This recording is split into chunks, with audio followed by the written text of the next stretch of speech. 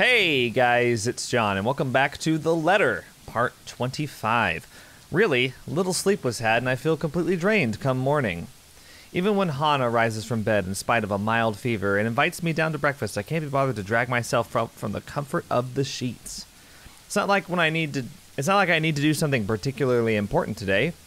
The rain that has started sometime during the night doesn't help the mood. Okay, maybe it helps just a little. The strange sunny weather has been nice and all, but for it to return as it should be feels like a good sign of things to come. Perhaps things will settle back to normal and the crazy drama that has gone on lately will die down. The rhythmic pitter-patter of the rain fills the early morning silence with a steady beat. Thank goodness I don't have to be anywhere in a hurry today. I would hate to be caught unawares in this rain. With how it looks outside, it seems that the weather is making up for all the sunny days it has given us with a good old-fashioned downpour. It does let up within a quarter of an hour. However, a day beginning with a cloudburst like this, locals usually take it as an immediate sign. Luxburn's abysmal weather is back, likely for good. Alright. Well, it looks like it's sunny now. I hope they did a damn good job of fixing this place because I'd rather not have to deal with leaky roofs.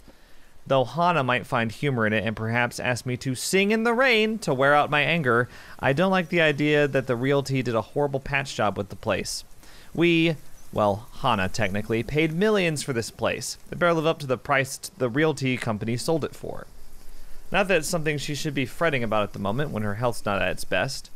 Hana is going to be brought to the hospital for a checkup today, and if anything, I prefer that she focus on getting better. That fever, no matter how slight it is, can't be good for her. Well, with her odd behavior recently. You'd think she hit her head hard against something while I wasn't looking. Perhaps a proper rest is all she needs, but I'd rather not assume things. I'm a businessman, not a doctor. Wonder of wonders why I even bother agreeing to babysitting duty at that.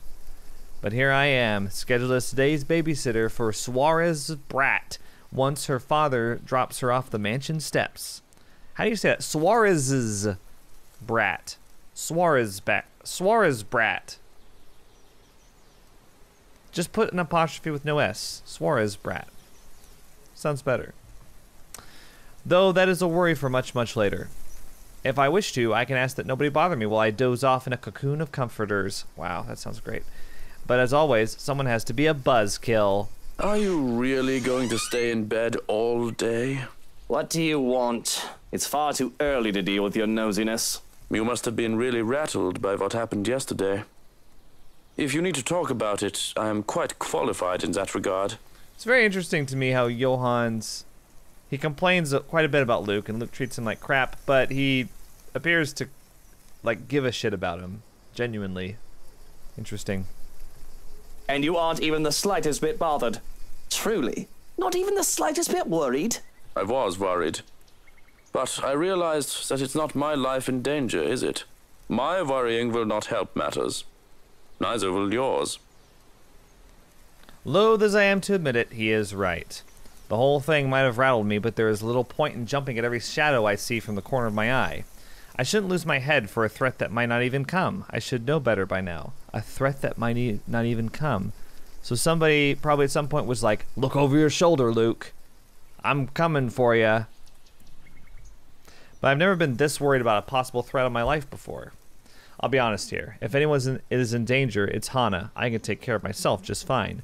With security tightened, I'll have at least one guard, if not 5, making sure nobody gets within 10 feet from me without my say-so. Hana, on the other hand, will be away for most of the day to get that fever checked upon my insistence. It is a small relief that Johans will be with her. Are there any updates about the woman? Being in the dark has me on edge. Information, any at all, may very well help me in calming me down. I've already briefed security about her, and more from the agency will be arriving tonight. But they haven't seen anyone fitting the description. So you have nothing then? Fat lot of use you guys are. What do I even pay you for? Do me a favor. There's the door. Don't let it hit you on your way out. God. Well, there is something. It's about McCulloch. Can anyone blame me if I show the tiniest bit of interest? She's still not done with the house, and she's a nice enough woman. Plans to go back to sleep are gone. I called her secretary about taking the day off. He hasn't heard from her over the weekend. That's because she's trapped in the basement in one of your torture chambers. She's probably passed out after enjoying a pint or 2 or 10 in a bar somewhere. She's an adult. It was the weekend. She's allowed to disappear and not think about work. Fuck. I wish I was past it after a night of drinking. He does know that mobiles are a thing. That's all well and good, but she's not answering her mobile either. Mr. Parker will be filling a missing persons case with the police if she doesn't turn up today. Certainly, someone must know where she is. Tabs are kept without fail on people who come to work with me. Background checks and constant surveillance until they've finished their contracts with the rights. Some would say it's all a bit over the top. But I can't be too safe. Too many want me dead. What about one of ours? Has anyone seen her? She's pretty hard to miss with how tall the woman is. The last anyone has seen of her was here, the morning of the party. Actually, you are literally the last person that ever saw her. Up to this point, because you saw her head into the wine cellar. Your housewarming party. But you're not going to say that, are you? That isn't good news. It wouldn't do for the police to hear of this and to suspect. It's of little import that I can easily prove my innocence. It's all a matter of principle. Because even the accusation of misdemeanor should not stain my reputation, although maybe it is a bit too late to hope for a squeaky clean one. Yeah, I would say so. Besides, it'll be such a hassle to have police poking about the house looking for a body that doesn't exist. Now, if we're done here, I'd like to go back to sleep and... Where are you? Freaking good. Alright, let's do this. Well, there goes any plans of grabbing some shut-eye. Rolling over on my stomach, I can only scream into my pillow. You're not the only one. We're all right there with ya. None of us like Kylie. Of course, of course. Ugh. I'm an adult pretending to be a kid. Johans, distract her. Oh, look, it's time for me to go. Have fun with your little play date. So long, farewell, and auf Wiedersehen. Goodbye.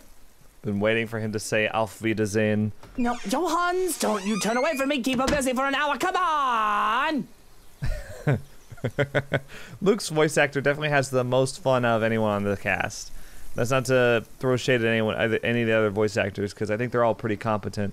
But, yeah, he definitely has the most fun. I had to press my face against the pillow once more to suppress a groan. You just can't get loyal help anymore. Hello there, little Fraulein. Your uncle is just upstairs and will be down in a moment. He is super excited to have you today. I hope you're well rested and ready to play a lot. Bastard. I'll be down in a sec, Munchkin. Let me just... Change into a fresh shirt, brush my teeth, fix my hair, bemoan my very existence. Wish I was anywhere else in the world right now. Don't get me wrong, Kylie's a great kid. Wonderful, better than most brats her age. But handling a tyke is the last thing I want on my agenda right now with this whole Hana business. Fortunately, I am well versed in how the world works. I have long learned that the show must go on, no matter what hurdles come in my way. So I set to preparing for the day. Running a comb through my hair is just divine, and simply makes me feel more human.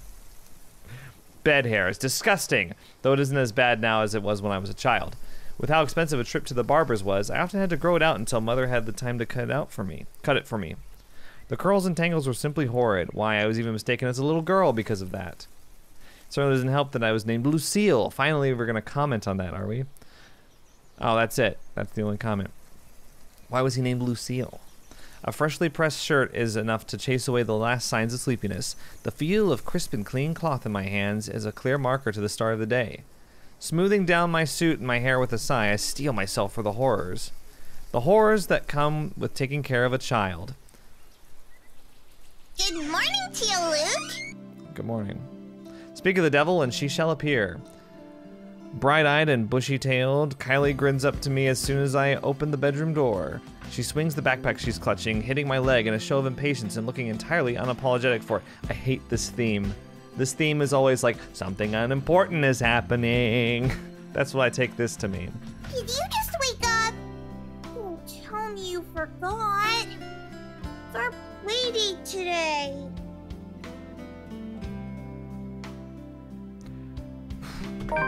I doubt I'd forget. Kylie's visits are a frequent enough thing that they've always found a way into my schedule. They're supposed to be visits to her godmother. But we can't pick who a child gets along with. So long as I'm not busy, her father can drop her off for the day. Which is all well and good for me if it makes Suarez focus on work I've given him. Besides, she's a bright child, tolerable. Kid's got a good head on her shoulders and can get pretty mature for her age at times. Of course, they have to thank me for that. Her parents can take partial credit, but Hana and I have been there for this kid since she was just a small babe. Why, I can still remember the first time I saw her. It was during her baptism. The only reason I was there was to accompany Hana, who was to be named godmother. She was such a tiny thing, not even a year old, and swaddled in her mother's arm in white cloth. It was the first time I really saw an infant up close enough to hold one at least. It had been terrifying to be given a child to carry after the whole water ceremony. I'd never done so before that, to hold a tiny life in my arms. I could have just dropped her on her head and this little tyke before me would have stopped existing then and there. But the child just smiled at me, babbling nonsensical words as children do, and clinging to me even as I tried to hand her off to Hana. She had thought it hilarious and adorable. My suit had been a mess, and I was nearly an anxious wreck by the time I handed her back to her mother. Yet it was pleasant, too. Of course I didn't, you little rugrat. I just had to take care of something before you arrived. Really?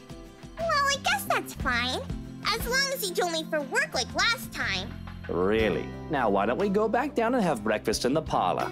I already ate at home. Papa made one of his tortilla de patatas. He wouldn't let me leave until I finished every bite. What was that? Tortilla? Tortilla de patatas. Okay, actually, no, this isn't incorrect because sometimes it is pronounced tortilla. Oddly enough, I believe.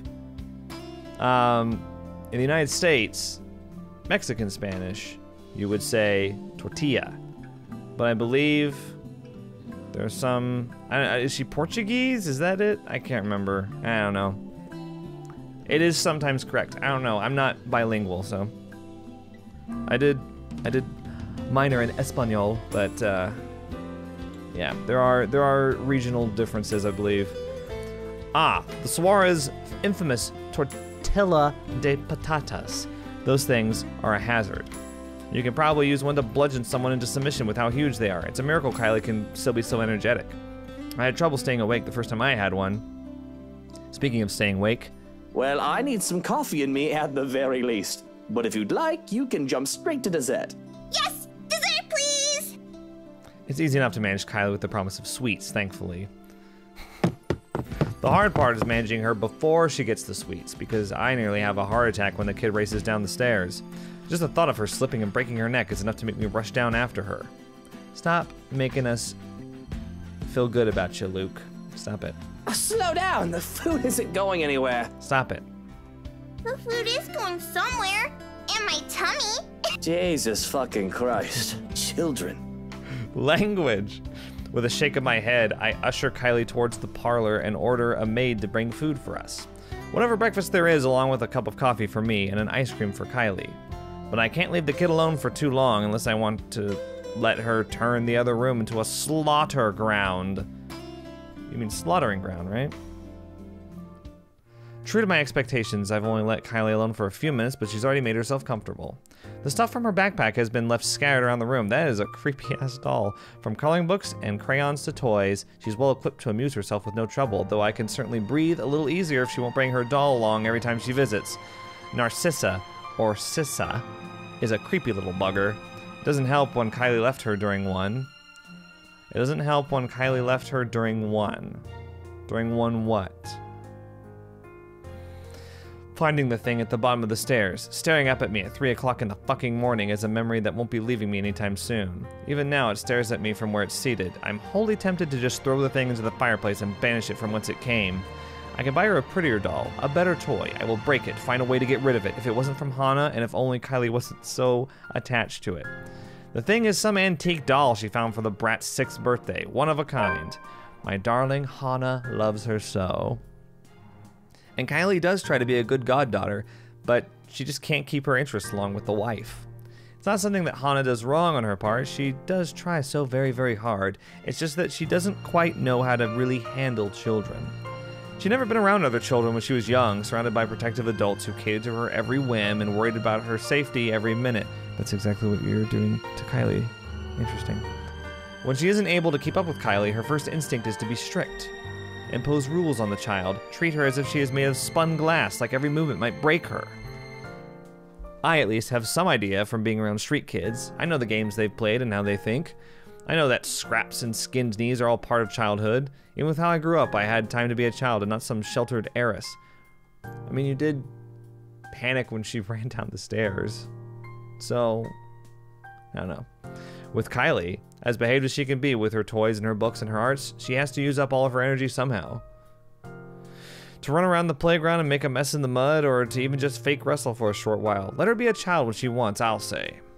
If it becomes too much, just bribe her with sweets or ship her back to her papa. Problem solved. Unfortunately, Hana isn't quite up for these sort of things most of the time, thinking it'll spoil the child. It turns the whole playdate awkward every time. Taking the last seat left, I pluck one of her coloring books from the table to see it filled with dinosaurs. Not exactly what I expect to see for a little girl, but it doesn't hurt anybody. If she wants to play with dolls and cars, or dolls with their cars, what do I care? She wants to put dolls' tutus on model cars even. Oh, this is a new one. The last one you had was filled with horses, wasn't it? Those were ponies, Tio. They're much cuter than horses. We went to a dinosaur zoo, and it was awesome!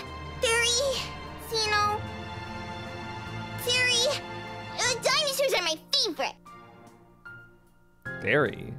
I don't know what she could be saying. Theropods? Is that even a word? I don't know. I have no idea what that is, but it must be something. I'm only familiar with the T-Rex myself. Oh, you normie. Yeah, they found, fossils of its claws. They're really long. They think the whole theory might be a bazillion meters tall, even bigger than a T-Rex. What dinosaur are you talking about? I'm like fairly into dinosaurs. Not like, I don't, know a ton about them, but when I was a kid I used to check out dinosaur books from the library and memorize lists of their names and all sorts of nerdy crap like that. I don't really know what she's talking about. Cisa says it'll be big enough to eat all my classmates. I mean, there are plenty of dinosaurs bigger than the T-Rex. That one's not even... That one's not even in, like, the, vicinity. Like, Spinosaurus is bigger than T-Rex. T-Rex was heavier, I believe, but there's Giganotosaurus, all sorts of dinosaurs bigger than the T-Rex. She only laughs as I scrunch up my nose and grimace. Takako says you're making a really funny face. Takako, again. This has gotta be that ghost girl. Taka-who? Takako, a friend I made. I have to stop and look around, expecting one of the help to be there. The child does have a way of befriending just about anyone, as long as she puts her mind to it. Yet the two of us are completely alone. Thankfully, she only finds my disturbed look as another funny, grown-up expression. That might be a lot more problematic than when she plays with her dolls or cars, though. Both the thought of Cisa gave Kylie ideas, and one of said ideas being Massacre by Dinosaur. Something I probably need to bring up with her father aside from work. But beyond murderous dinosaurs, creepy dolls, and imaginary friends, I find no trouble with Kylie. She's as energetic and precocious as any tyke her age can be. She's an angel if she can get comfy and settled in after getting her sweets. Alright, great. Wow, is that ice cream, strawberries, and blueberries on 2 waffles? I've never tried. It's gotta just be cream, right? It can't be ice cream. That'd be weird. I've never had ice cream on waffles. We tuck into our waffles as soon as food is brought in. I love waffles. What time is it? 1:30? IHOP's open. Our waffles because she wanted her own plate to go with the ice cream as soon as she saw mine. A fresh plate of berries is brought in as well, which really goes great with the rest of this feast, as Kylie puts it. And if I indulge in the sweetness, I have a cup of black coffee to pair it off with. With our bellies full, Kylie grows content with just scribbling on a scrap of paper and calmly chatting about her week. She talks of her older brother, Rowan, and their parents, how they plan to go to the Bloxland in Berkshire for the winter holidays. She talks of Miss Pink, and I have to shift my legs to become comfortable once more. The memory of my initial meeting with her is still fresh on my mind. We get it, she racked you. Damn. She talks of the sad man in the park, Zach, and her new friend who likes to play hide and seek when she's not sniffing in the loo. When she's not sniffing in the loo.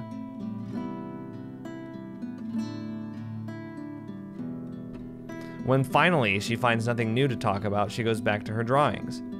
Oh, that's Takako. Sniffing in the... I forgot. Okay, crying. She was crying in the loo. That'll change as soon as her stomach settles, of course, the calm before the storm. Because behaved as she is right now, I can feel the curiosity just radiating off of her. There's a restlessness buzzing under her skin and a question on the tip of her tongue, as they often are with children her age. But for now, I can take this peace with no complaint for however long it stays. So wait, hang on. This thought just occurred to me. If she's talking to Takako, who I theorize is the ghost girl, but we don't know, then who is possessing Hana? Are there two ghosts? Okay. I have fun with the crayons as well, at the child's insistence, even if I can't really draw. With Kylie using the black crayon, that leaves me with the blue one. I absent-mindedly start to draw a puppy to the best of my abilities. It's as I attempt to give the doodle dogs another eye that Kylie breaks her silence. Tio? Where did Tia go? I saw them leave when I got here. Tia didn't look so good. I've been expecting a lot of different questions. The kid always has a whole bunch of them ready for me, but I can only sigh when she posed this particular one. She's just going to the doctor's for a checkup. And as kids go, there are follow-up And questions. you didn't go with her? Well, you were going to be here, sweetie, so I had to stay behind. So she's all alone? At the hospital? Oh, no, of course not. Tia has Johannes and her maid and a guard. She's got plenty of company. Yeah, but you're not with her. If I know better, I'd say the kid is trying to make me feel guilty. I want to say that the little tyke is evil for making me feel so. But I understand. When I get sick, Papa and Mama have to leave me with their maids, too. Oh, they don't take care of you? That doesn't sound right. Even my mum took care of me when I was sick as a child. Well, they're always busy with work. Oh, I see. I guess that's no good. I know she doesn't mean to accuse me of anything, but as her father's boss, maybe I do overwork Suarez a bit. There's a lot of responsibilities that only he is capable of carrying out. Delegation is a thing, sure, but when set of responsibilities are legally questionable at best, putting others to the task isn't always an option. But Maybe your papa is in need of some vacation time. He deserves it, doesn't he? He's a hard worker. I could arrange something for the holidays. I could cut him some slack. Some of his assignments can wait. I can't do much for her mum. She isn't one of my employees, but this would have to suffice. It will be worth it if it makes the little girl happy, because just like that, the somber look on her face turns into one of pure joy. It's like looking at a little sun, warm and bright. It's nice to do something kind every now and then. Would you really, Tio? Would you like that? I'd like that very much, yeah. We can go to this museum. There's one with lots of cool trains and planes. I like trains. And there's the local Manor theme park and a monkey forest. There's A monkey Kid Adventure forest? Farm What? too, the Wacky Warehouse, and a play barn as well. And Hey, can we go back to the monkey forest? What are you talking about? Whoa, slow down there, Munchkin. I know you're excited, but I think you should let me schedule your dad's day off before you plan a whole year's worth of stuff. There's an embarrassed giggle, but she does reel herself in enough to calm down, which is a feat in and of itself. It's obvious how giddy she is. And if she wasn't looking forward to the holidays before, like any child should, she does now. I think Tia would be really happy if you were with her. You could have told me you needed to go to the hospital with her, Tio. I won't be angry. I'd love to be with her, but I wanted to spend time with you, Munchkin. And she told me to stay. Besides, I don't like hospitals. They always smell like alcohol. Not the good kind either. I don't think anybody likes hospitals. They're scary. But you said Tia is brave and strong. That she is. A content silence comes over us as we go back to scribbling. Though I stop when I'm done with my blue dog, cringing at how awful it looks. Kylie reprimands me for that because I should be like her. The little tyke goes through several sheets of paper, one drawing after another. Practicing, she says, because practice makes perfect. Not to mention there's a drawing contest coming up in class and she just has to beat Tim from Class Steve's, as girls can't be superheroes. The clay gets a turn too when we start sculpting food and pretending we're Michelin chefs. When we're too tired from tossing pizza and making cakes, there's no trouble in finding another activity more relaxing for the both of us. I find myself invested in reading The Picture of Dorian Gray once more. Often I lose myself in the pages of the book. However, it is rather difficult to do so when I'm also trying to keep an eye and an ear out for Kylie. I've been reading the same paragraph over and over again, even. Inexplicably, I can feel my skin crawl with the girl when the girl sits with Narcissa by the parlor's fireplace, humming, singing. Though I ignore it long enough to hear only the tail end of the song. Everything is up in flames, up in flames, up in flames. Everything is up in flames, my fair lady. We're already to the afternoon. Well, I don't think I could spend any more time with Kylie considering how high-strung I feel. Let's take a look at the journal. Oh, that was it, huh? So we're nearing the end of Monday, October 31st. Check it out. Because the only entry after this is Ashton saying goodbye to Rebecca. And then after that, Ashton arrives at the Ermengarde mansion. Really? Very weird. Yeah, I mean, we're not very far in to Luke's chapter. So it's like, does just a lot of things happen on the last day? I don't know. So it's a good thing that Suarez came for her as soon as I've called. Though it is earlier than the agreed upon time, he voices no complaints. The bastard even has a look of relief as soon as they left. Or at least I interpreted it as such from where I've stood by one of the windows, not bothering to step out and greet the man. No doubt he still doesn't trust me around his spawn. Well, he has every right to be suspicious of me. I am a dangerous man, after all. A dangerous, dangerous man! I'm a dangerous man. But to my chagrin, that leaves me with the rest of the day with nothing to do. Well, aside from picking up the mess Kylie left scattered about in the parlor, to my immense relief, she remembered to take her doll home with her this time. But the same cannot be said of the crayons and papers littered here and there. First things first, I snatch my own doodle off the table and rip it to shreds, leaving no hope that it will see the light of day. The rest of the drawings, all Kylie's, remain unharmed as I collect the lot. Though they have been stacked neatly on the table before, they must have been blown about when I saw Kylie off. And there are plenty of them. From cats and cakes to colorful rainbows and gardens, the child managed to make a lot during her morning there. There is one more that I have to fish out of the fireplace where it landed. Expecting to see another one of Kylie's masterpieces, I am instead greeted with something a little more concerning. There's me, and there's Kylie, the two of us side by side and smiling as our stick figure selves stand in a nondescript field. That much I can ascertain without looking at the labels below the doodle's feet. But a third figure stands next to me in the drawing. A woman with her face hidden behind a curtain of black. Takako, the writing under her supplies. Takako says you're making a really funny face. Achievement unlocked. One big happy family. Taka who? Takako, a friend I made. The hairs on the back of my neck stand on end and I feel a chill go down my spine. A breath. That isn't mine. That has me turning around expecting, hoping to see someone, anyone. But nothing. And that's when I hear it. Laughter. Sweet and merry laughter ringing from the ballroom. Thinking about it has my cheeks burning and my blood running hot. It's as if I'm being mocked.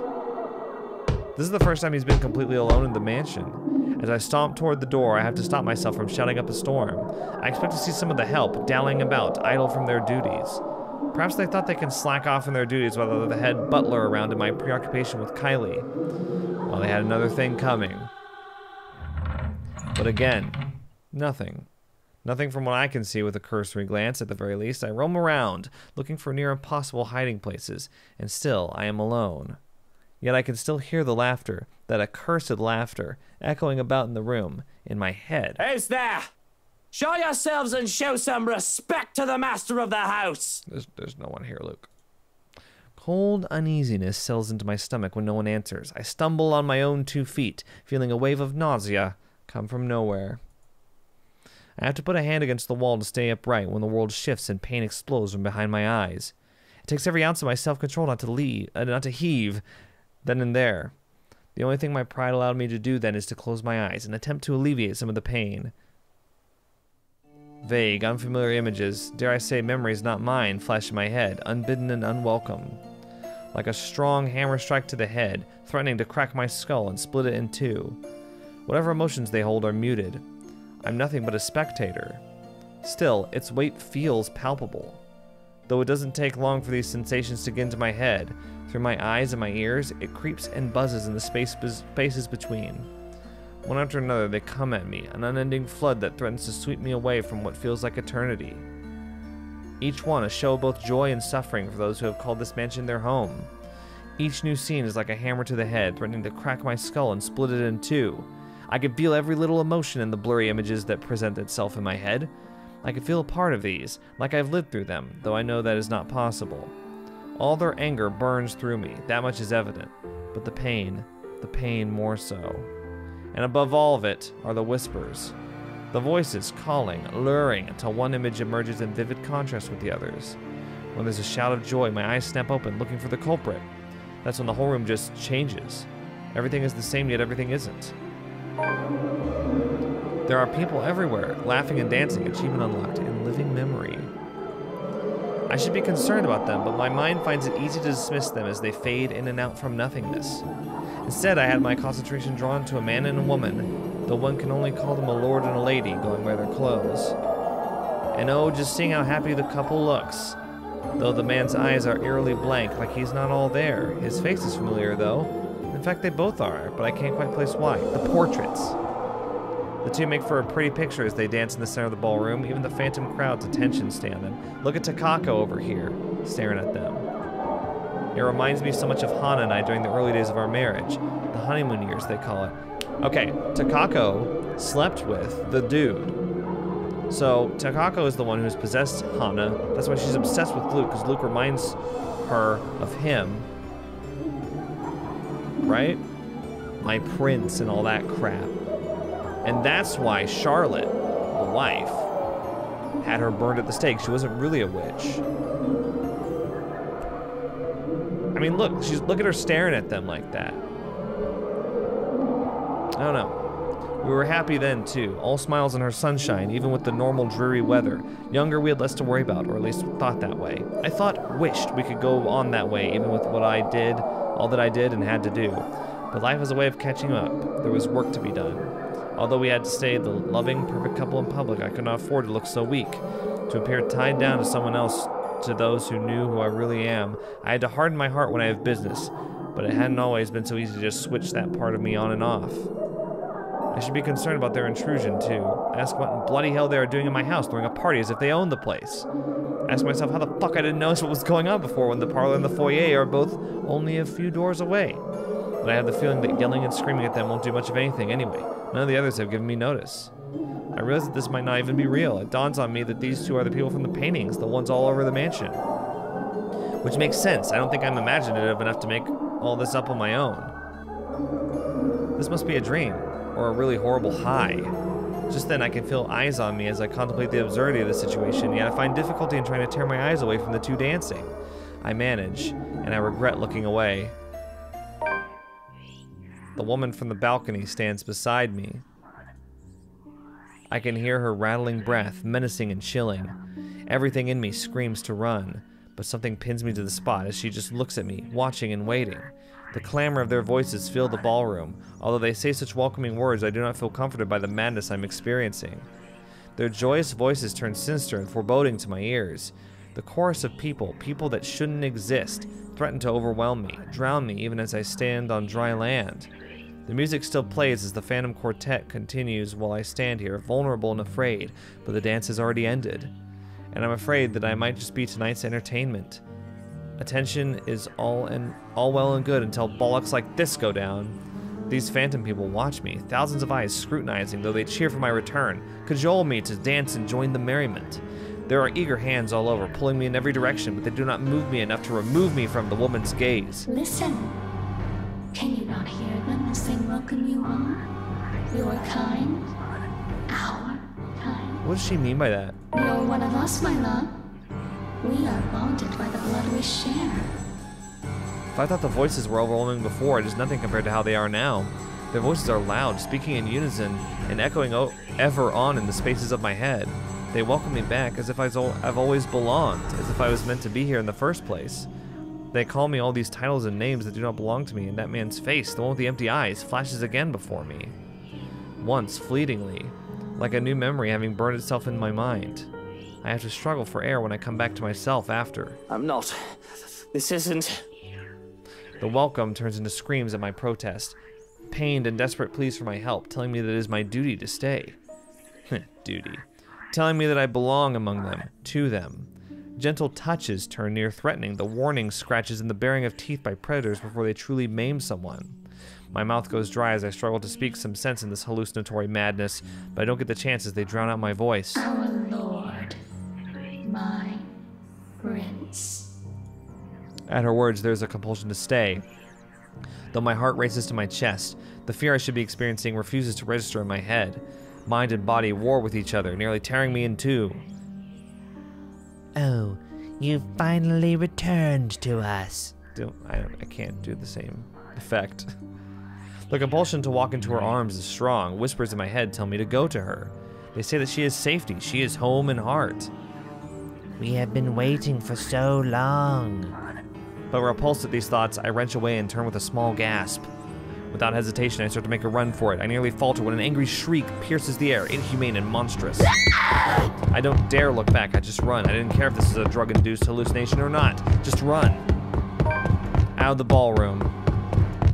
And out of the parlor. We're in the evening already. It's only then that I bother to look back, hoping and praying to the God I scorn that it did not pursue me. I would have run all the way out of the mansion, too, if only someone didn't get in my way. I collide with a body much larger than mine and fall back to the ground, head spinning as I look up at the stained glass. Turning my head to the side replaces the colorful sight with a pair of shiny black shoes. Fatigue fills every inch of my being then, making me refuse to get up. Meanwhile, a familiar head of ginger hair looks down at me in bemusement. We know who it is. Let's just check out the journal entry. So we're in the evening now. It's still happening before Ash has left. You really must look where you're going if you insist on running about. Do tell, where is the fire? Oh, thank God you're here. I do hope you don't have a concussion. Can you count backwards from 15 to 1 for me? Oh, fuck off, you wanker. Just help me up. I do not think insulting me if you do have a concussion is a smart decision. But no, really. 15 to 1. That woman, she was here. I told you to keep an eye out for her. The other man offers an arm and pulls me to my feet then. But before I can storm off and pull him into the ballroom, he anchors me down with one hand on my shoulder and the other touching the back of my head. No bruising or bump. That still does not mean that you don't have a concussion. If you are too lazy to count backwards, can you tell me your full name? Where are you currently? We don't have Lucille Mitchell Wright, and this is the Ermengarde bloody fucking foyer. But we don't have time for this. You must make and have the time to make sure you are not broken in the head. I have already sent security to scour the whole house when I saw you running out of the parlor, Dummkopf. If the woman is here, they will have her. You will only be slowing them down if you plan to interfere. When he points that out, I realize that there are guards standing to filter into the house as we speak, with some already searching the nearby rooms. Armed and uniformed men go about in pairs, making it so that the house is in a flurry of activity.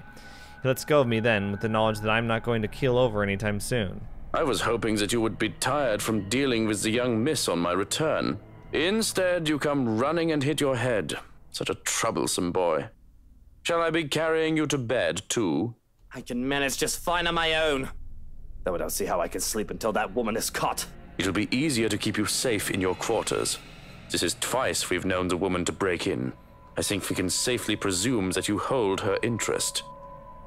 He says it as a matter of fact, in a tone that brook no argument. Not like I'll argue if it means I'm kept safe. Safety. The two of us hurry upstairs, though we remain watchful and wary of any potential threats to my person. We make it to the master bedroom without any trouble, though, and two of the security are left outside the door. No problems at all. Not until we get inside. Johann's eyes scan the room wildly, a look of dread on his usually stoic face. And I don't understand for a moment. Looking around the bedroom, it's empty. But then I realize... Where's Hannah? She came home with you from the hospital, didn't she? She's supposed to be here. I sent one of the maids to accompany her here, to let her rest. One of the maids? I feel the color drain from my face when he raises a hand to stop me from charging out there. Stay. I'm not staying in here while Hannah stays out there. One of the guards will find her and bring her here. And what if they don't? What if that woman gets to her first? What if she already has her? That's not possible. You can't promise that. There's no second thought as I reach under my side of the bed and pull out one of my knives. I have no doubt that the other man can take me on if we are both unarmed. But with this, I can even the field, or at least deter him from escalating the situation and risking hurting either of us. I'm going out there to look for Hana, and you're either with me or you aren't. I'm not risking Hana, and I'm not leaving her alone. Still, like a stubborn mule, he refuses to budge from the door. There's a withering look on him that I try to match. One that somehow I'm losing fast to, even with him not saying a word yet. Can you see yourself in the mirror right now? You are in no proper state to go looking for anyone. If it will make you happy, I will do the looking. But please, and don't make me repeat this, stay where it's safe, where security can find you. We already have one person to be worried about. Please don't add another one to it. Perhaps it is his tone. In spite of his general disdain for virtually everything that has to do with me, I'd like to think that over the years he has grown to care for Hana, at least. Much as I loathe to admit this, I trust him with her safety over any servant in this house. So, an acquiesce. You have 2 hours, Shirokin. I don't think it'll take that long to find one missing woman in this house. 2 hours. Any more than that, and I'm going out there. Of course. Despite his words, he lingers. If I didn't know any better, I'd say he wants to make sure I get in that damn bed and sleep before he turns away from me. What am I, a child? Watching me and treating me like one. There's the reason why we'll never get along. Well, what are you waiting for? And the knife? The knife stays. Very well. Only then does he seem to get the hint. With a nod, he leaves, locks and closes the door behind him. For a moment, I still hear his voice while he gives the guards outside firm instructions, then a hush as soon as he departs and his footsteps fade away. One that doesn't quite last. As quickly as the silence settles, lightning flashes across the sky, followed immediately by the loud boom of thunder. And that wanker strikes so dangerously close that I can feel the electricity in the air. The power goes out not a second later, and I feel as if I'm being mocked by whatever greater power there is. All is deathly still for a moment, but soon the rain starts once again. Far heavier than the light drizzle from this morning, its pitter-patter hitting hard against this place's roof. Despite the noise, I find myself drawn to my bed, exhausted, hoping for a little nap. I'm safe here. Hana will be safe too. Shrokin will find her, and when I wake, she'll be here. It does not take long. Once my head hits the pillow, in a matter of minutes, darkness claims me, bringing with it laughters and whispers of a twisted love from a time long gone. Who are you? Hang on. Gotta check out the journal entry. I think we're coming up on November 1st already. I mean, it's evening, October 31st. There he is, pointing his finger at Johans. Stay away! Sweet dreams, my love. It'll be over soon.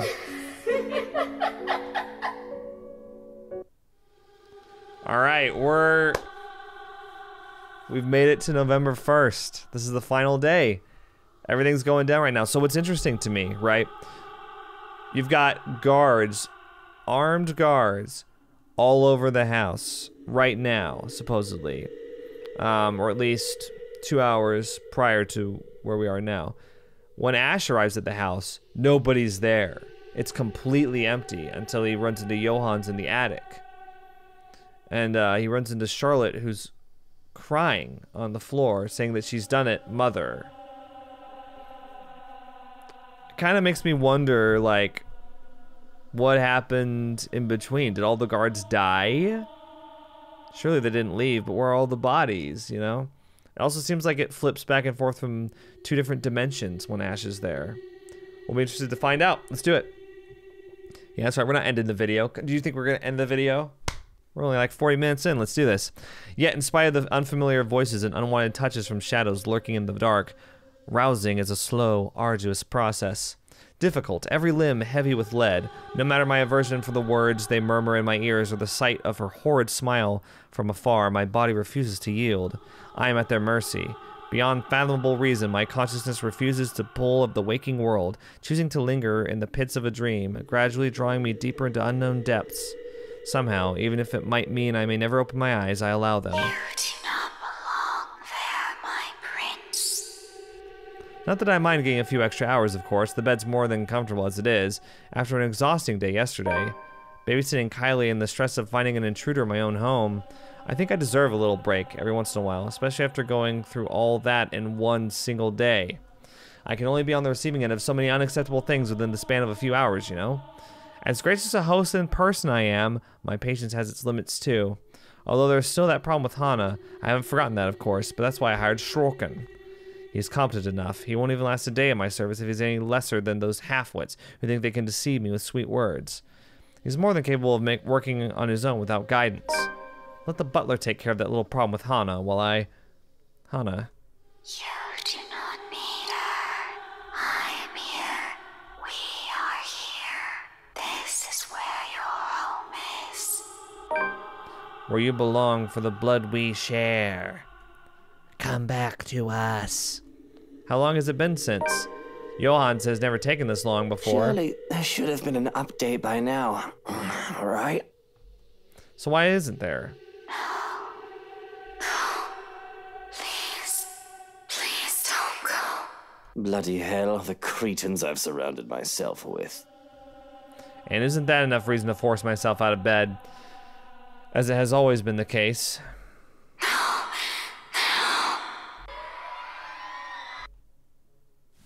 My eyes fly open, expecting the warm rays of sunshine filtering through the curtains, only to be greeted by a blinding flash of light and a loud boom of thunder that sounded nearly too close to my ears. Strong gusts of wind will occasionally burst in from the open balcony door, bringing in drizzles of cold rain into the room. Must have left it open earlier before dozing off. The carpet and the floor closest to it is already drenched. Hana is going to be so cross when she sees this. Not that it's an immediate problem. If anything, it's this power outage we should be minding first. With the intruder still at large, steering through this darkness might be far more fatal than multiple stab wounds or a gunshot to the chest. Oh, great. The power's still out. That is exactly what I need right now. Yes. It's this storm, of course. I should have moved back to the penthouse to weather it in a much more comfortable setting.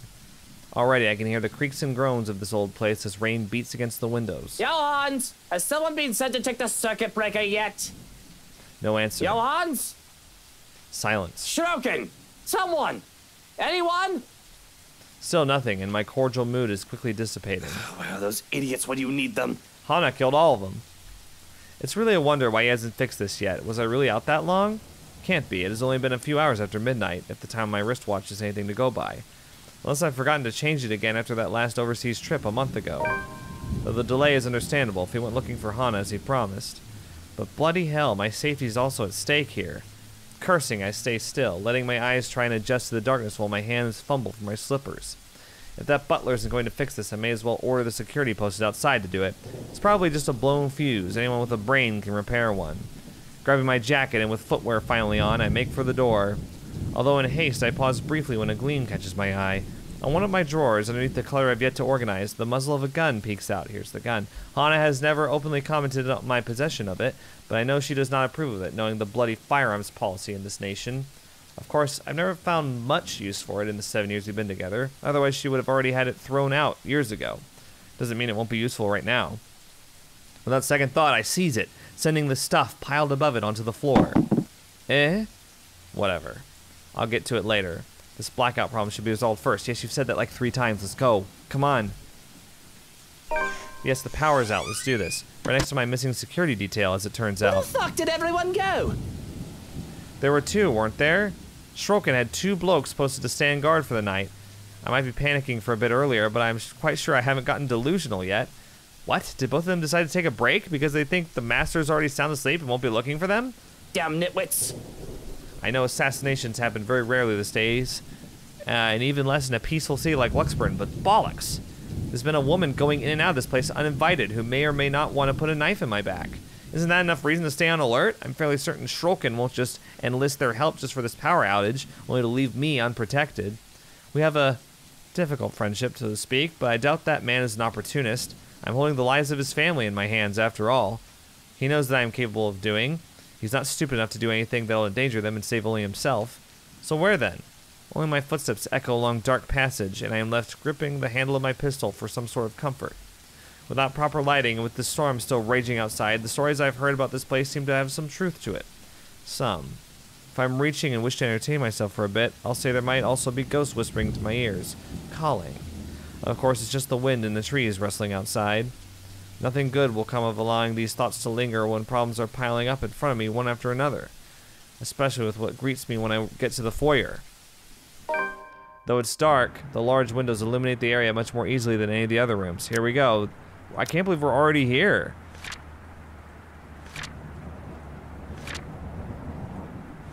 So this is happening after all that stuff.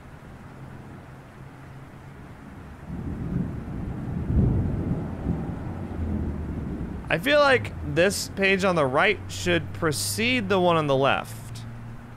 Am I wrong? And we're almost all caught up.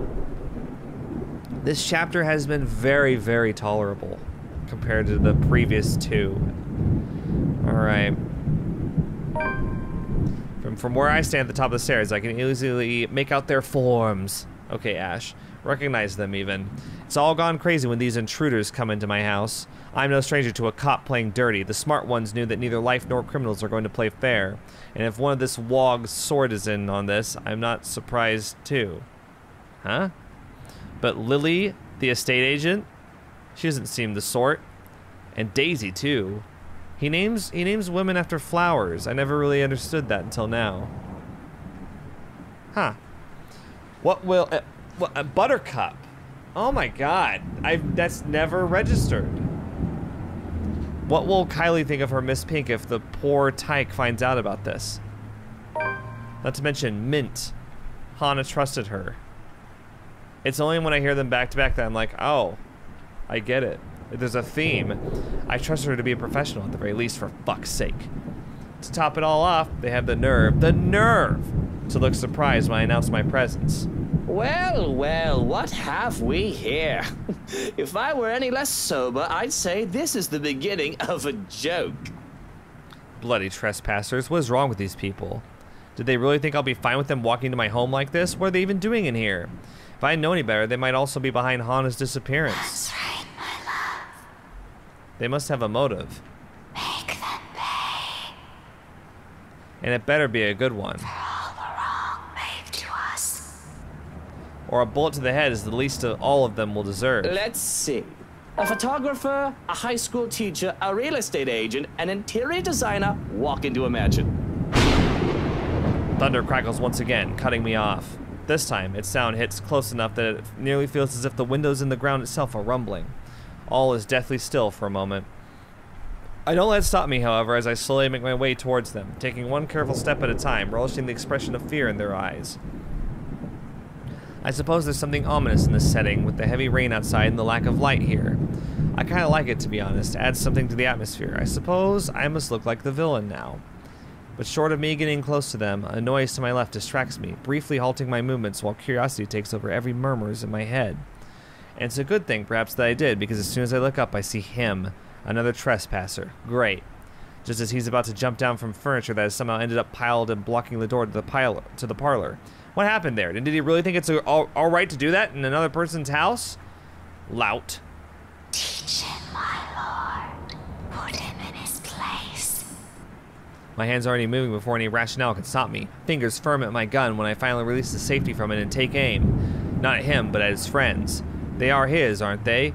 Why else would they be here together? Doesn't matter, he won't let the people he cares about be harmed.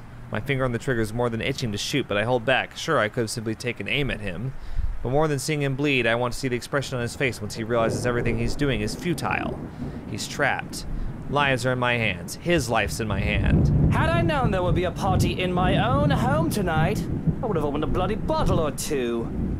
People these days, in my own home. Can you believe it? I feel so left out. I can tell the exact moment the realization dawns on him. A short second of his body freezing and blood draining from his face. As soon as his feet hits the floor, he looks up.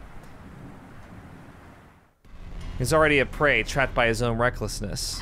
Pathetic. And really, Daisy, even you, what would Kylie say? Luke, this isn't what you're thinking. You have to listen to us. There's something going on here. Well, obviously, why else would people be trespassing in my home? What about little Lily over there, then? What's your excuse? Checking back if your clients are doing okay? Is that it? Is this what this is? We're doing good, by the way. Sir, please. Oh, please, what? Becca's right, sir. We need to get out of this place. You need not a good enough excuse, Sorry. darling. You people are the ones who need to get out of my sight. Don't worry, I might consider pressing lighter charges for the woman. Can't say the same for the rest of you. But really now, I swear the people of this city need to be taught the meaning of privacy. This is how you want to start the week. Why don't we just go with a bloody massacre if we want to surprise people in their homes, huh? It's just a passing remark, of course. I'm not stupid enough to do something that'll bring negative attention to myself. Reputation and all that, I just can't risk it. The thought of having dead bodies here, ones that I'm not even responsible for, they're the ones who trespassed. It's already quite too much. It'll literally be overkill, especially for someone like me. Nevertheless, joke or not, Feathers wastes no time drawing his own gun at the slight wave of my own, even if he knows it's already too late. Still, he glares at me. Still, he fights back. Now, Feathers. Manners. You're in no position to be pointing that gun at people. There's no desperation in him like I'm hoping, just an annoyance flickering shortly before being hidden underneath a challenge. The likes of him are the kind of people I hate the most. Even with their failures already glaring down at them, mocking every worthless move they make, they have the impudence to stare people in the eye. Why don't you put yours down first, and then we'll talk about manners. Hate Ash. Oh, he talks back. The gall. You know, your kind pisses me off so much. Annoying most of the time, like a damn pest you can't be rid of. But to some degree it is. Commendable. I'll give him that. After all, we're almost the same in that regard. Almost. I'm still the better person, of course. Fucking... come on. He tells me to put the gun down, but I see no reason why I should. I'm a homeowner in defense of my own home. I have the right, I'd like to think. Stand your ground laws. Questionable permit of firearms aside. It's not like I wanted this, but I'm already high-strung and their presence does not help. Bloody peasants. I can never seem to figure out how their minds fully work. Take this one, for example. Despite the pride brimming in him, how he matches my glare with one of his own, he simply lowers his pistol after a long second, not in surrender. The tense set in his shoulders tells me as much. But the closest he can get to lowering his own ego in favor of something I can't quite place. Interesting. Gotta admit, I'm almost disappointed. As you should be, my lord. I've expected him to hold out until one of us shoots the other. Can't see it'll be more exciting that way. A bullet inside any part of my body isn't something I'd like to have on a bad day like today. Or any day, for that matter. But it'll surely be predictable of him. And I like predictable. They're the kinds of people who are easiest to deal with, no matter the situation. With them, there's no second guessing what they'll do. He shoots, I shoot. One of us dies, the other walks away. Nothing complicated. Nothing requiring much brain power, just muscle memory and who's the better shooter. End of story. Yet here he is, dragging a deep breath in and setting aside the only thing protecting him. I can easily shoot him this way, be done with this whole farce of a conversation. Instead, I find myself listening. A concession for a person who in another life would have also become the person I am today, had his circumstances allowed it. Damn shame. We might have gotten along. Listen, right, I need you to... Very stereotypical villain monologue where he's like, you and I aren't so different, hero. Come on. But alas. You broke into my house, and somehow, you expect me to listen like a good little boy. Are you a bit touched in the head, Feathers? I'm not the one breaking laws here. Look here, fucker. If I wanted you dead, I could have done it so many times already. Oh, you're so good. In fact, I can easily shoot you down right here, right now. Didn't you put your gun down? And you won't be able to do a damn thing, even with that gun. A meeting of two prideful blokes will never go well, whichever lifetime it is. And I can only laugh at his audacity, his lack of shame and fear, even facing the business end of my pistol. You know what I'm thinking right now? In another lifetime, we would have probably gotten along well. The best truth I can offer him, not many people, those who have slighted me in particular, lived this long to see it. And he should be grateful. You're already gracious enough, allowing him to stand in your presence like this. Yes, especially when he has a lot to answer.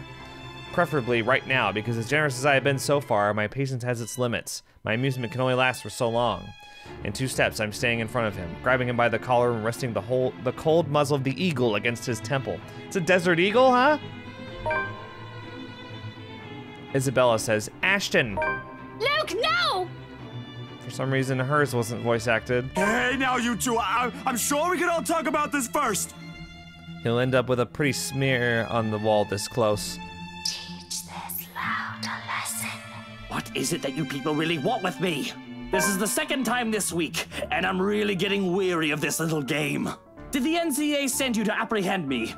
Or has somebody paid you off to kill me? Which one is it, Feathers? Mind you, my arm's getting tired. Better answer quick if you don't want to meet the business end of this gun. And he knows it. Of course he does. Hitman or not, he has been trained, judging purely from his stance. But not many bothered to be as cautious as him. One glimpse at my handgun's safety earlier is all it took for him to see I mean business. Similar. Too similar. We're too alike in so many little ways it's funny. Okay, yeah, we get it. We get it. We guys are really alike. Down to the fact that he doesn't even flinch, no matter how heavy the threats in my words are. Even knowing how one flick of my finger on the trigger will be enough to end his sorry life. He should have caved in by now, started begging like so many others before him. Instead, he throws more vitriol, adds more kindling to a fire already burning. I'm not with NCA. I'm just here to help. There's something else in this house, and we're all in danger. You have to believe me, right? You need to let us go. You need to get out of here before it's too late. If you want to keep your sorry ass alive, you'll listen to people with more brain cells than you. There it is. Igniting it further that I can't help but return it to him with equal fervor. We don't need him, my love, is what the whispers are supposed to be saying. Why, you insolent! Why include voice acting in the ultimate scene of the entire visual novel? Why include it? We both decide to move in that moment, both our bodies tensing, each of us racing to get ahead of the other. However, before we can even get a head start, a voice unexpectedly rings above the chaos about to ensue. Hana? Okay, so, what happens after this? Oh, Luke, darling, my love. What do you think you're doing out here this late? The woman that stands there is the one that I married, the love of my life. So why is it that the look she gives me now makes me feel so revolted? Makes it so that there is just a general sense of wrongness in the way she smiles at me. Hana! Oh, thank goodness, it's just you. Oh, you gave me quite the fright. We've been looking all over for you. Saying this makes my tongue feel heavy. I'm so used to lying, to putting on a face, but this just feels so wrong. Such a small lie, yet a big one at that. To be afraid at the sight of my own wife for no apparent reason is illogical, yet her mere presence has been disturbing. It's kind of hot. From her suddenly devoted and near dependent nature, her obsession and possessiveness to her strange way of speaking, something has been wrong with Hana as of late. I didn't want to admit it, but it was almost as if she turned to another person overnight. And looking up at her now only seems to solidify this. It's almost as if I can't recognize my own wife. Fetch me. Whatever for, my prince. Look, that doesn't matter right now. You need to get out of this house right now, all right? Stay in the penthouse for a while. Leave our home? What if I wish to stay? It's not safe here, darling. Now is not the time to explain. Just listen to me. Okay, Buttercup? I held up my hand to her in the hopes that she won't ask any more questions. I shove away the ill thoughts I have about her, about how this is not the wife I married. People change, and now is not the time to have some sort of existential crisis about it. Our safety is priority right now, and I feel better about all of this as long as I can have her by my side. But she barely budges from her place atop the stairs, let alone to take my hand. And the way she looks at me just sends chills down my spine. Why should I? Is something the matter? What about you? Are you not coming with? What was I supposed to say? Where to even start? Maybe just to confess there's some crazy lady roaming around and I'd really like it if we just stayed safe? You just need to leave for a while so I can let security sweep the place. And someone has to be there, yes? To supervise and all. That'll be my job, Buttercup. Still, nothing. She doesn't move from where she stands, still with that amused grin on her face, as if this is all some funny joke and she's the only one who can see the punchline. But I do not wish to leave. And you should not either. You've just arrived, my prince. This is your home. Our home. Would you really allow others to drive us away from it? Be that as it may, it is dangerous here right now, and I'd rather have you safe than, oh, I don't know, comfortable or whatever argument you wish to bring up. This is ridiculous, Hana. We shouldn't be discussing this. You need to leave now. Let me handle things here, Buttercup. It is then that her expression turns absolutely horrific, and everything turns to complete and utter shite. Hang on. I like looking at the timeline. It's fun. So this is gonna be the very last entry, which I wish it would just, whenever there's a new entry, I wish it would just start at the page where there's a new entry, instead of having to turn there every time. Okay, so it's just exactly what we're seeing right now. All right. Hana's body shudders and shakes as if she's about to have a seizure until her visage ripples and changes. Golden yellow hair is slowly stained with inky black, and her face melts into that of the woman, the maid from before, with a menacing expression on her face. Along with it is the shifting of the very ground we stand on. It's a slow thing, a whisper more than a bang as the darkness creeps into every corner of the room. The walls shudder and groan. Blood runs from the ceiling, crawls down the walls, and stains the floor. It feels as if life itself is being sucked from the house slowly but surely. The beauty of the place is gone, with only the dead, decaying remains of the mansion left in its wake. I don't have to wonder if it is just the foyer that's become this nightmarish place. I can already hear it. Gone are the growling of thunder and the lashings of rain and wind against the foyer's high windows. All of it has been replaced by a more grating sound. A cacophony of voices from nowhere and everywhere, echoing through the now horrid walls. Voice that neither belongs to us nor the people who live here. What's going on? Help! Please! All throughout the house, shouts of alarm and surprise ring out, a mirror to the horror creeping up in each of us. Who wouldn't be shocked? This is insane. Even Daisy, feisty woman that she is, trembles at the sight of it, clinging desperately to Lily while Steel and Feathers stand protectively in front of the two. Steel? Is that Zack?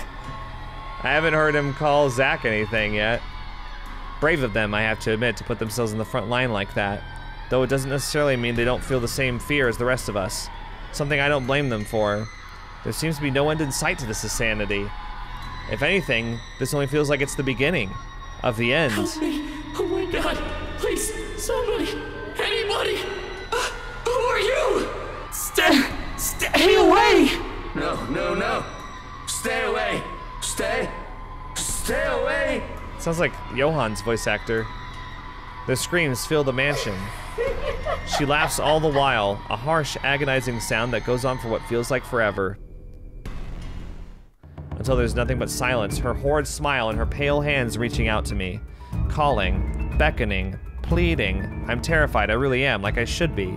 But I have never been one to truly stay afraid. I have long learned that fear will not get me anywhere. Cowering in a corner doesn't help keep me safe and will not keep me alive. Not like rage does. I've learned to use this burning hate inside of me to survive. There's no difference now. Stay away from me!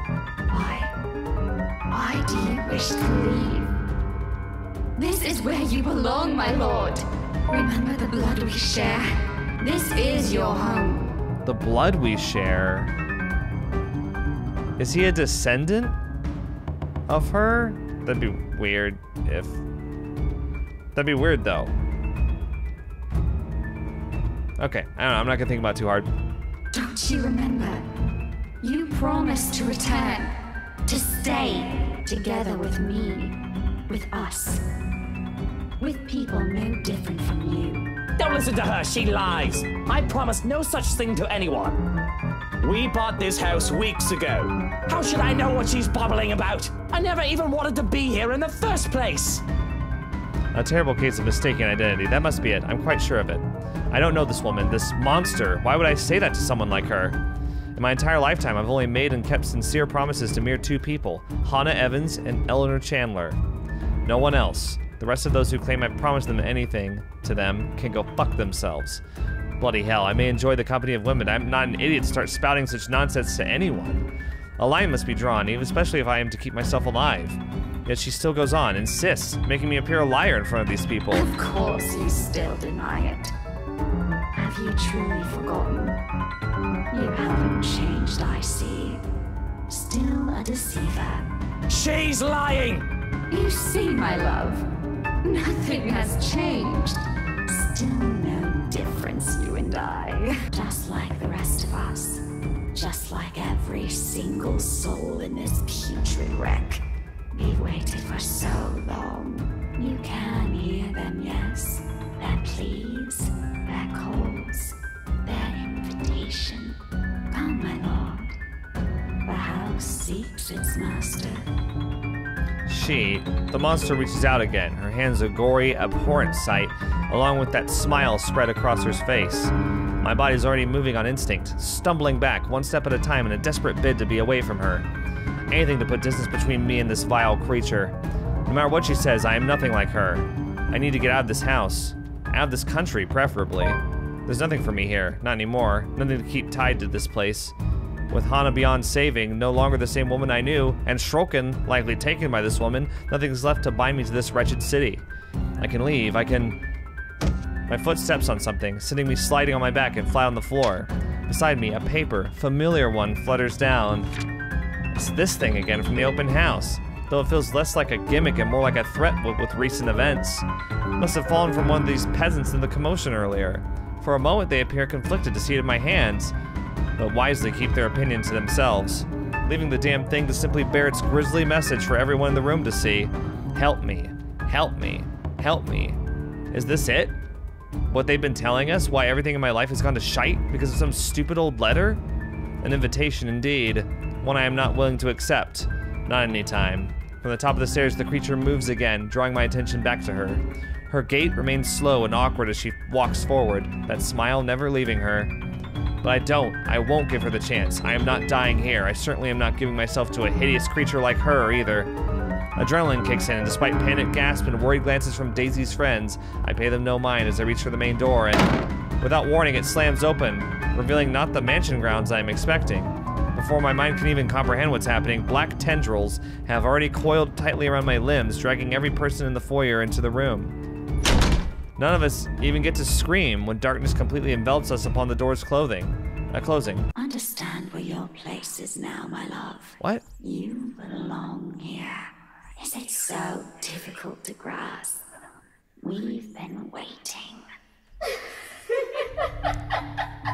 There's a moment of panic when the feeling of the tendrils around my limbs finally dissipates. As soon as my eyes adjust to the darkness of the room and I'm on my feet, I'm reaching for my knife and holding it out, waiting for every movement, using it as a way to put distance between me and these peasants.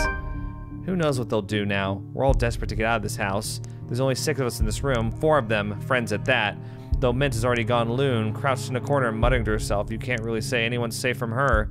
If anything, she's the one I should watch out for. I cannot trust these people not to turn on me. I cannot trust anyone. Not anymore. Not after this. Despite the pleading looks Lily shoots my way after they all huddle in the corner behind Steel and Feathers. But I have to remind myself that even people like her are capable of doing the unpleasant. She's the only human after all. It's never an excuse. Why even Hana has her cunning, manipulative moments, though she does it much subtler than I. Why else would Lily show this letter to us that day if not to save herself? I guess that backfired on her now that she and her own friends are also stuck here. Still, I have every right to be livid. Everything that I've built has fallen apart.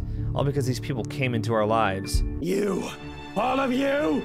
This is all your fault! If I'm dying to this bloody case, I'm taking you all down with me! Hey now, Mr. Wright. I know the situation ain't good, but we have to calm down. We're all in the same boat here. You shut your mouth! If it weren't for you, or this letter, for all of you, none of this would have happened! Hana would still be... Suddenly, Daisy steps up and slaps the knife away from my hand. Don't you dare, Luke! Don't you dare put that blame on us! God. Without batting an eye, glaring at me as if she might just rip my head off in this instant. Said knife slides uselessly under the table, out of my reach. I should have expected she's not the kind to submit even under threat. Right now, all of us appear smaller facing her anger. Whatever. Last I checked, we're the ones trying to do the saving here. Again, grand finale. Why bother to check and make sure all the voice acting's in the game? Why do that? Why double check? Let's just leave it. And what about your friend over there? Are you saying she is responsible for this mess? For the lives this sorting letter took? Dragging other people into her own problems just so she could save her little sorry self? You think I haven't seen that before? Getting real tired of your double standards, Daisy! You know this curse is an entirely different issue, Luke. Because, knowing you, I don't doubt that even without that blasted letter, you would have eventually... Rebecca, stop! All of you stop this! To hear Lily speak out loud, I can't say I'm not surprised. She has always given me the impression of someone so meek from the moment I've met her, either from her inexperience or her station in life. She has never struck me as someone fitting to be a real estate agent. Until now. Quietly, she puts herself between me and Daisy, cutting whatever scathing words we've yet to hurl at the other. The way she glares at me reminds me a little of the way my own mum would look at me. Particularly when I've done something wrong, and it's not a stare she's unused to showing. She has done this before, probably to a younger sibling. Huh. If she only sees us now as a pair of squabbling kids, not two mature adults, well, that's only to be expected. No doubt that's how she sees us. For a long moment, there's only silence in the room. Steel, the big oaf, doesn't even dare break it, neither does Feathers. With both merely watching us. Bunch of wimps, these men. Not that it matters when Lily starts speaking again after some of the anger and tension is lifted from the room. Stop this, please! With or without that damn piece of paper, A deep breath, an exhale, and then she closes her eyes, a crease forming between her eyebrows while she grips her hand tightly in front of her. We still would have ended up in this mess. The atmosphere that descends into the room right after that, admission is anything but pleasant. Can I call it that? An admission? It seems like it from the way her eyes nervously flick between her friends and I. She appears to know more than she lets on, and how she makes herself appear smaller after dropping that bomb on us doesn't sit quite well with me. Impatience is something I don't have the luxury of having right now and bestowing upon other people. What else does this girl know? What else is she not telling us? Because from the looks of this, even her friends has no idea what she's talking about. Unwilling to wait, I grab her arm before she retreats without explanation, waving the letter still in my hand in front of her. Ow! Sir, you're hurting me! Hey, hands off her, right? Fuck off, Feathers. I have questions for your friend, and she better have the answers. Luke, will you stop taking it out on every single person? Your friend is hiding something, Daisy. She struggles for a moment, but my hold eventually forces her to look up at me. Fear and uncertainty spreads across her features, especially when her eyes land on the damned paper. As much as I want to be considerate right now, I want answers. What do you mean, Lily? What do you mean considerate? I'm not sure about it. Don't give me that, you know something! Ow! Please, sir. I know the paper's useless, okay? At the mention of the letter, all of a sudden Mint stands. I've almost forgotten she's here, her ramblings having faded away in the shouting. Without warning, she snatches the paper out of my hand. It's a miracle it didn't rip right then and there, but the way she glares at it, I think she may want to do exactly that. We should have gotten rid of this thing! We should have burned it at the first opportunity we got! No, even if we rip it to shreds, it won't do anything. I think... You don't know what I've seen, Santos. Oh, the video. I was about to be like, whatever, but no, she means the video. There were children! Victims! All because they had no idea what this thing will do to them! Oh God, those poor souls! They were screaming and begging before she... Then what about those people they mentioned in the news lately? All those who died? My coworkers? The open house clients? None of them had seen it. Even Rose. And yet they're all dead. I should know. That letter has been with me since I picked it up. Wait, didn't Rose see it though? I don't know. And I swear I didn't make copies of this thing. Even if I wanted to save myself, I wouldn't do that to my friends. Or anyone. Is that what the trip to BRC was for? Yes, I'm sorry. I couldn't tell you guys until I was certain. None of you believed me the first time. I had to find proof. And yet we're all here! Are you taking me for a fool, Lily? I have to go with whiskey on this. Who knows how many has already seen this before you found it? This cursed thing has to go! We would have ended up here either way. Maybe? I really don't know.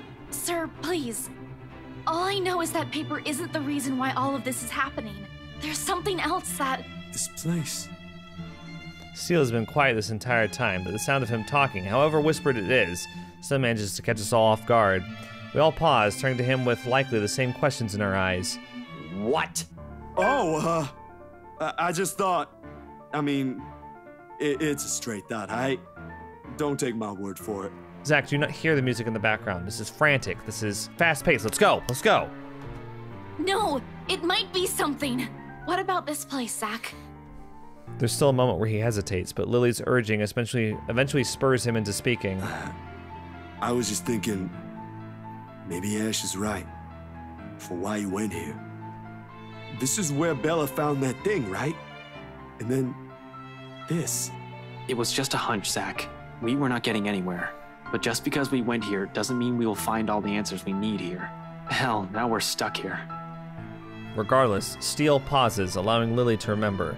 Soon enough, whatever it is dawns on her, and her face lights up with something like hope? Of all things, in this nightmare, hope?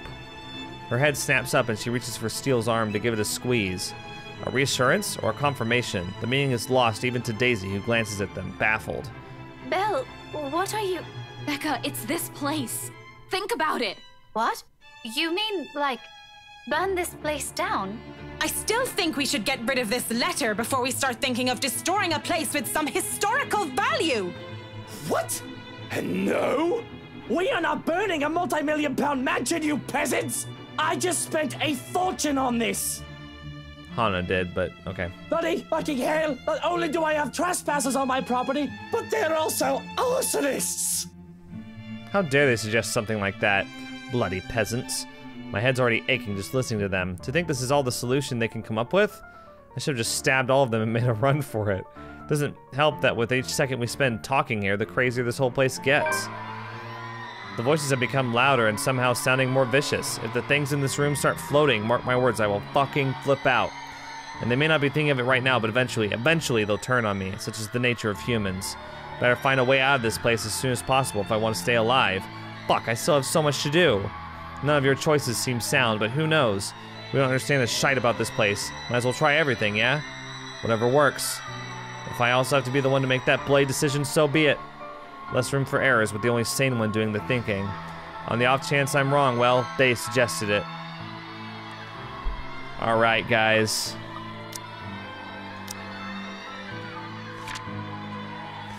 So we can either burn the letter or burn the mansion. How close would you say we are to the end? I'm gonna save. Nevertheless, I'm gonna take a look real quick. See how far we are. We're like right here. So there's still quite a bit to go. Like, look at all this. Let me check real quick, cause like if we're about to like see the finale, I don't want to end the video here, just to be perfectly candid. But we're in the middle right now, and it's like interesting. So depending on the choice here, we go up to this top line, and depending on different choices, it can just go all the way to the end, I think. Okay, well, I'm not really sure, so I'm gonna say we'll end this one on a cliffhanger. Sorry. But it's been a long episode, so I'll see you guys in the next one. Bye-bye.